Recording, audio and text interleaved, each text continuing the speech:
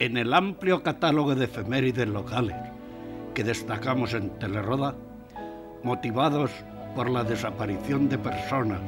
vinculadas al noble ejercicio de la propagación de nuestra cultura, nuestra historia o nuestro desarrollo,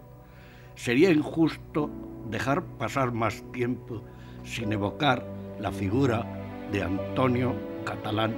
Moya, desaparecido en plena madurez, cuando todavía tenía proyectos interesantes pendientes de concretar y no le faltaban ilusiones para llevarlos a cabo. Antonio Catalán, natural de Atalaya del Cañabate, eligió la Roda para vivir hace más de 40 años, cuando apenas había superado 25 de edad, por lo que puede afirmarse que más de 2/3 de su vida y todas sus inquietudes se las ha dejado en este pueblo, del que ya no quiso separarse nunca. Pero yo creo que no tiene por qué estar reñido la televisión local con televisiones regionales o televisiones estatales o con cualquier emisora de radio, ya que la televisión local pues lleva a sus ciudadanos aquello que ninguna emisora de ámbito nacional puede llevar a los pueblos o a estas ciudades, porque claro, no es noticia. Lo que es noticia a nivel nacional no es noticia a nivel local.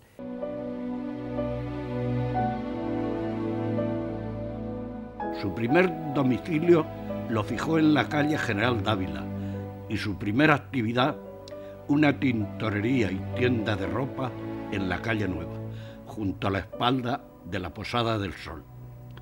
Con su amigo Paco Benavente inició en 1987 los primeros ensayos de un vídeo comunitario por cable para abonados. Y de la noche a la mañana Antonio se había integrado, casi sin esperarlo, en una nueva y desconocida actividad de servicios que habría de llenar su vida para siempre, a la vez que enriquecía la trayectoria cultural de la Roda para un futuro mucho más esperanzado. Nosotros, aparte de la información local, como veo que aquí en Andalucía también lo hacen, pues cubrimos muchos más, hacemos más cosas para dar ese servicio a la localidad, como es, por ejemplo, pues mandar esos canales de antena parabólica que si no fuera por nosotros habría muchos vecinos que no tienen acceso económico a tener estos canales.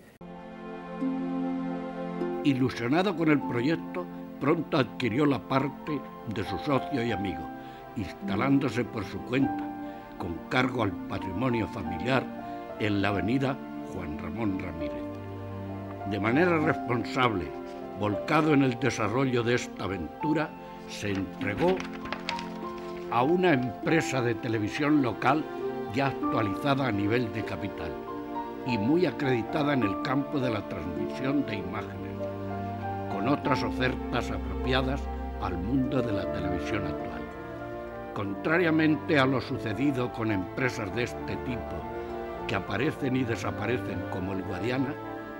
Teleroda, en manos de Antonio Catalán y familia, no ha conocido lagunas o apagones de actividad desde su fundación, y contra viento y marea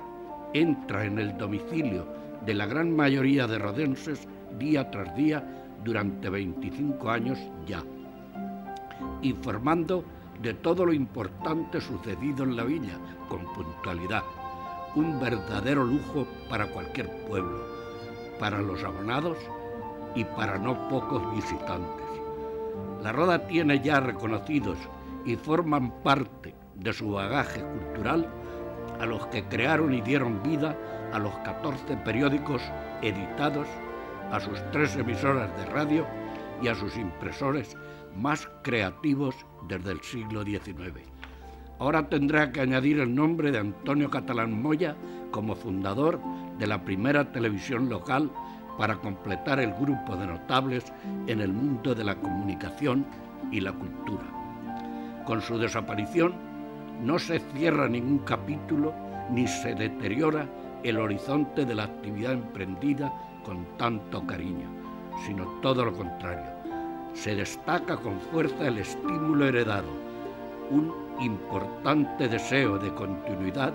dentro de su familia es la noticia de relieve para el futuro de tantos desvelos superados